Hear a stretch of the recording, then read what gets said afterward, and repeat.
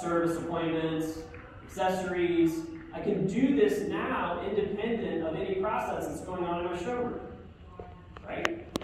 It makes sense, right? So this is the fundamental change that happened in 2020. We now have a way to merchandise accessories at the car sale process that is independent of the showroom process. And unfortunately, who are my sales managers in here? How about that I've offended already? Yeah. Right? Am I right? Yeah. So, if we can merchandise accessories, if we can show a process that happens where the customer is driving that process of choosing the bike rack, choosing the upgraded wheels, choosing to swap out the regular boards on the F-150 for chrome, oval side steps, and I didn't have to involve my sales department to do it and present it and go through that process. You two guys, raise your hand, we can sign for that, right? And that's what's happening, right? That's what's happening. It's very exciting. So the digital retailing process is now becoming a stop on the train tracks. It used to be this, hey, do you want accessories? Oh, you don't? Okay, good. Right?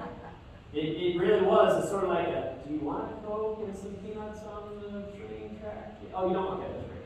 Oh, you do? Okay. Well, we only have cooked products. We only have peanuts. That's all we have. Right? It became this very boring afterthought. No one is excited about presenting this great opportunity for people to personalize their vehicles, to add things that they're going to add anyway. They're going home and getting on Amazon and ordering it anyway. Why don't they buy it for you? Of accessories during the car sale. We've had a couple of launches. Asbury Car Now, we just announced Dealer On, so they have now launched our visualization within their system. And it's working, right? Now this is a stop along the train track. So for other digital retailers out there, and we have quite a lot of discussions going on, how do you present this back to your dealerships?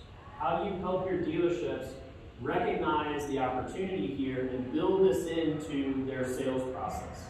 Well, there's a lot of things that can be done. Featuring certain accessories through that process. Great gateway to everything else.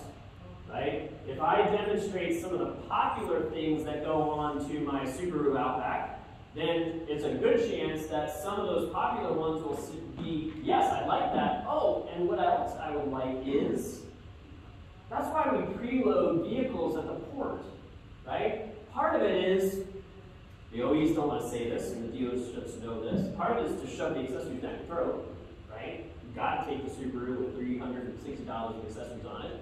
Right? Part of it is moving that product. But part of it is, that's great. What else do you have?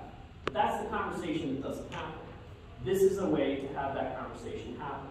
So what's already on the vehicle, what came from the port, and what are the popular items that can be added onto those port items? A lot of dealerships that we work with say, oh, my dealership, Kia dealerships are pretty good about this. They say, oh, Kia put everything on it that's available.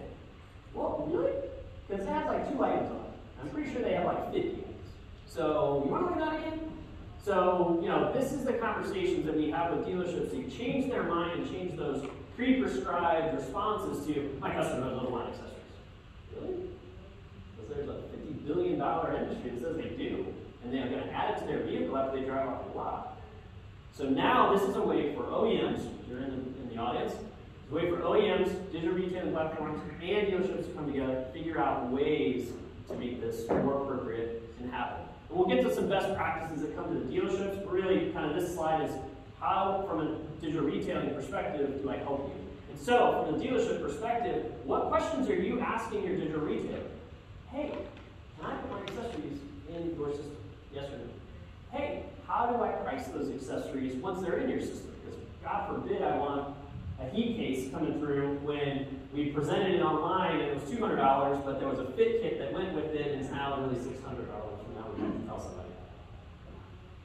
Don't want to blow up a car sale, right? So we can't blow up a car sale. So we got to make sure the pricing is right. So dealerships, you should be asking your dealers or retailing, how can you support me in this business? Because I want to get in this business.